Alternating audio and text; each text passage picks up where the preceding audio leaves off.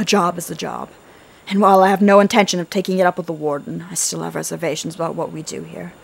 After all, we are still nominally employees of the Crown, getting paid to inflict pain on others. Are we no different from common ruffians? Not really, no.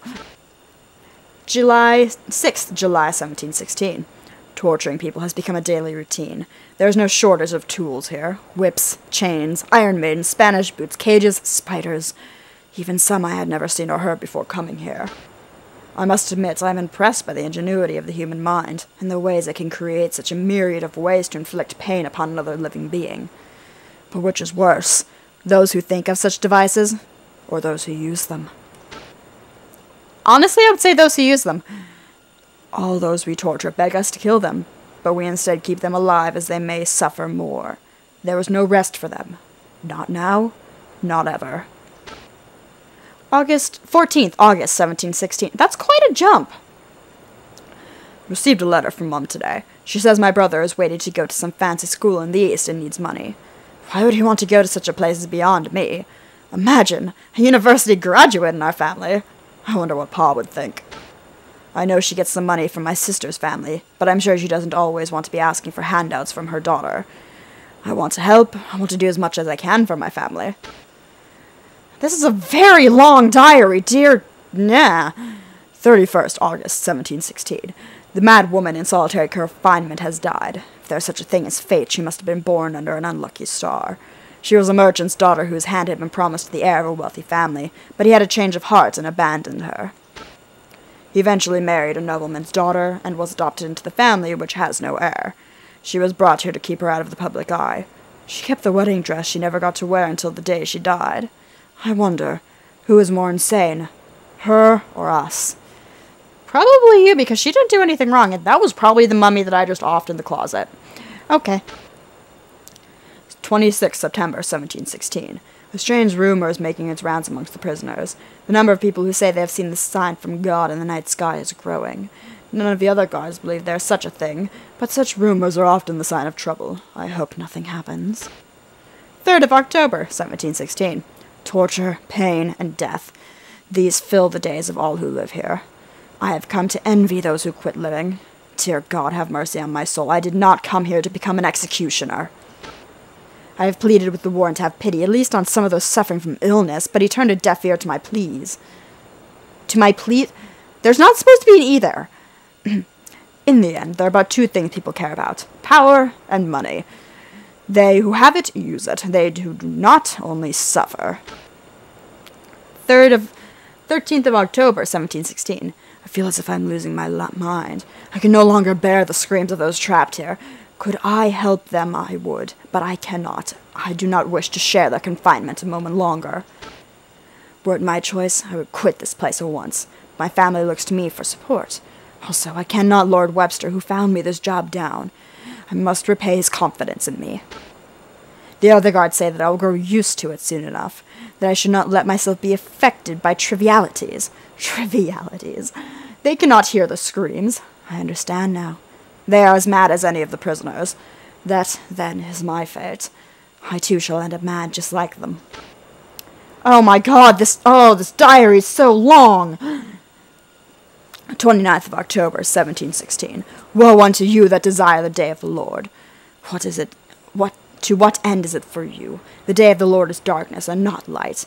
As if a man did flee from a lion, and a bear met him, or went into his house, and leaned his hand on the wall, and a serpent bit him.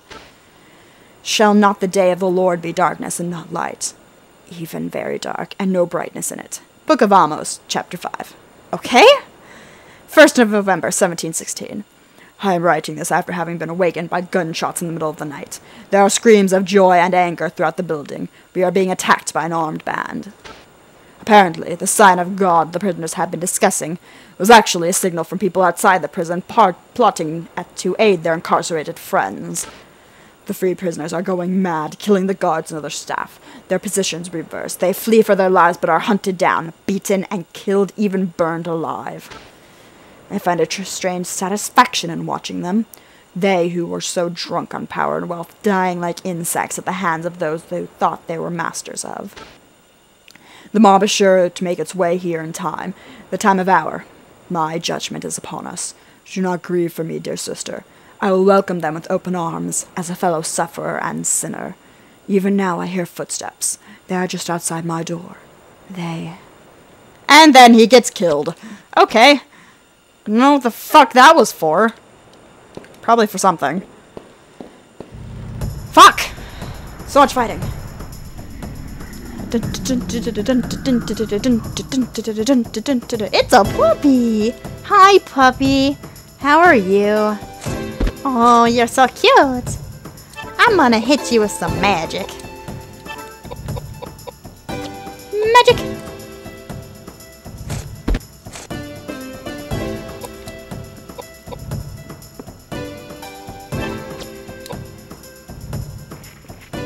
Slice! Oh, poor puppy! I'm sorry. The game told me to hit you. I didn't want to hit you. Oh god, that was a lot of talking. I'm gonna have to find a save point so I can take a break.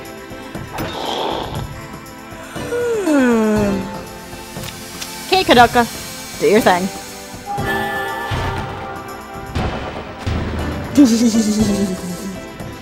I like that spell.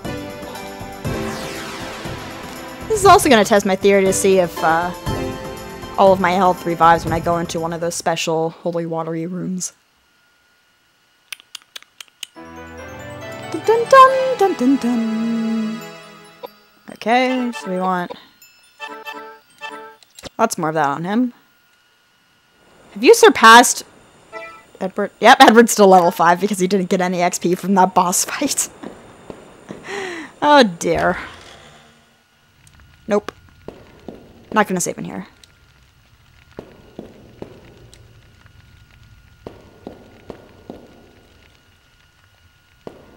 Down the rope.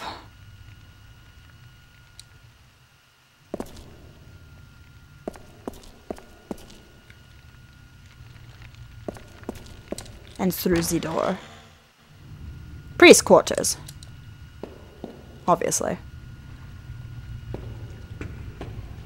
Shining the sacred light appears to be purified by holy water.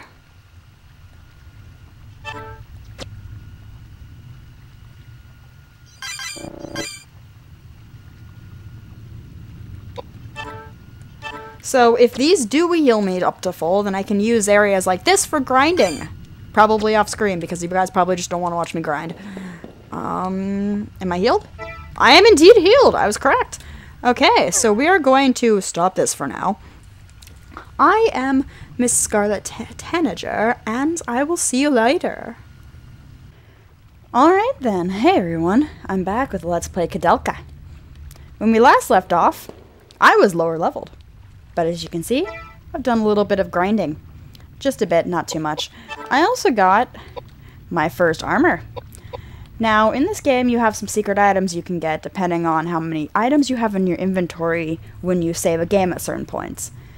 Like, you have to have either 10, 21, 32, or 43 items, and that's not, like, if you have 70 pistol rounds, it only counts as one, because you only have one kind of pistol round.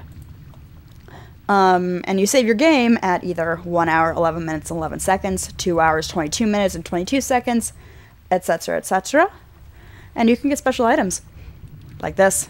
It doesn't do much, but it is the first armor that you get in the game, and outside of random creature drops, you're not going to get any armor this entire game. Anyway, door. Thing. Hi, Koudelka. Did you find anything? No, nothing, but...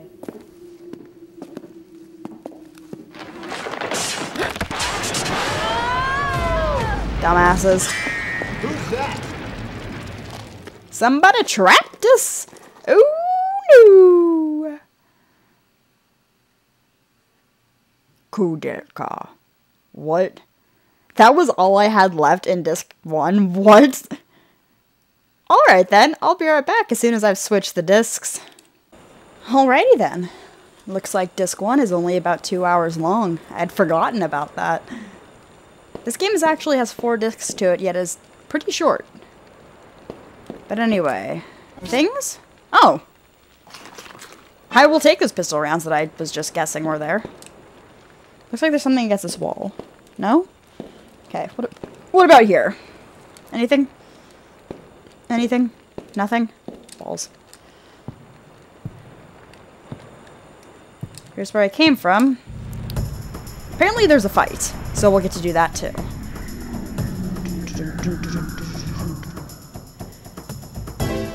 Dear sir, you seem to have gotten into a horrific window accident. Should probably get that looked at.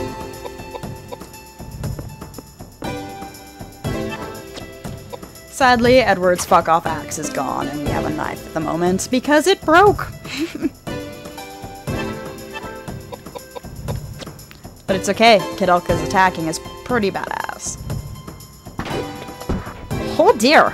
Don't stick your glass in me. It's not very nice.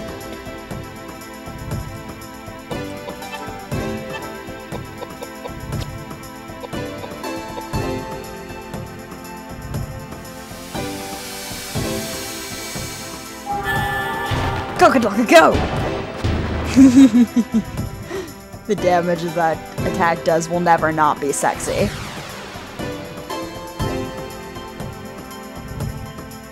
Are you kidding, Edward? You just poked her with this blade. It was Koudelka who killed the thing.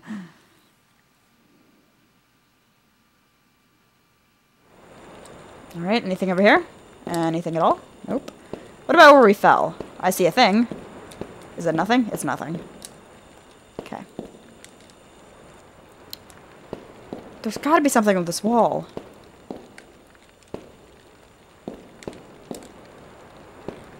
What am I missing? Face! Face into everything!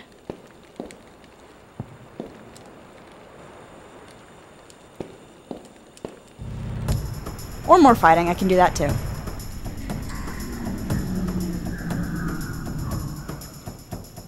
Dun, dun, dun, dun. Alright, Edward. Move your ass.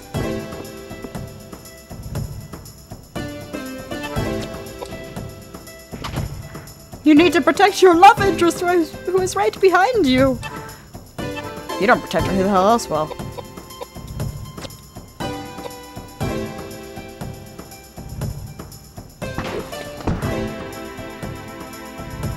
Stop hitting Edward, it's not very nice.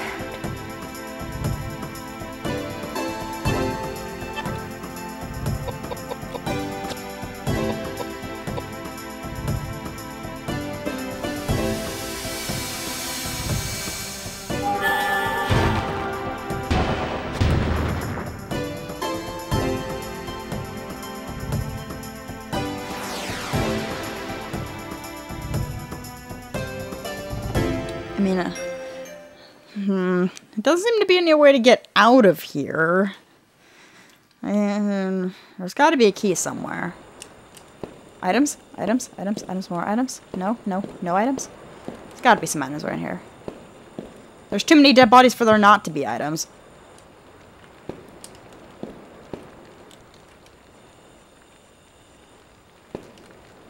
Wait, what was that? You see a pile of corpses. You see a pile of corpses. You see a pile of corpses. Okay. Oh, more items. Antidote. It's probably for poison. Because what else is antidote good for in a video game?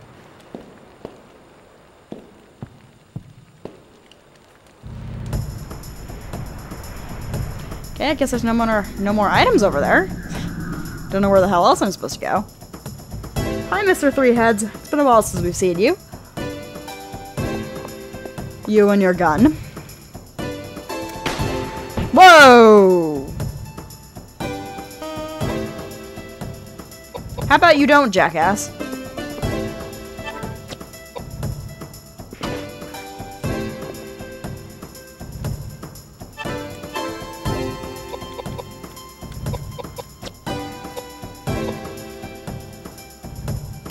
I forgot, Koudelka has a pretty low vitality.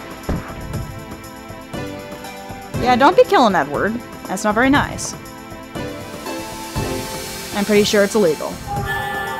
You're not human, so I guess it's okay for me to murder you. At least you're not human anymore.